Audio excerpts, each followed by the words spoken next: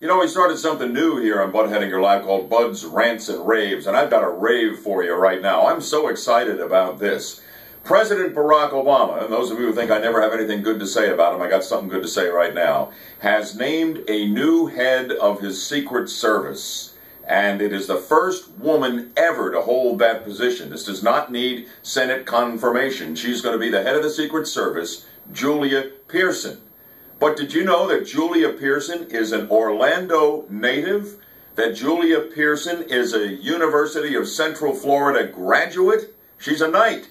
And that she worked for the Orlando Police Department and was highly regarded by former Chief Val Demings, who said she was a terrific cop, a professional in every way, and we're so very proud of her. Well, former Chief Demings, I'll tell you what, I echo that sense of pride, and we all should here in Central Florida. History has been made. One of our own becomes the first female head of the U.S. Secret Service ever, and we wish Julia Pearson well.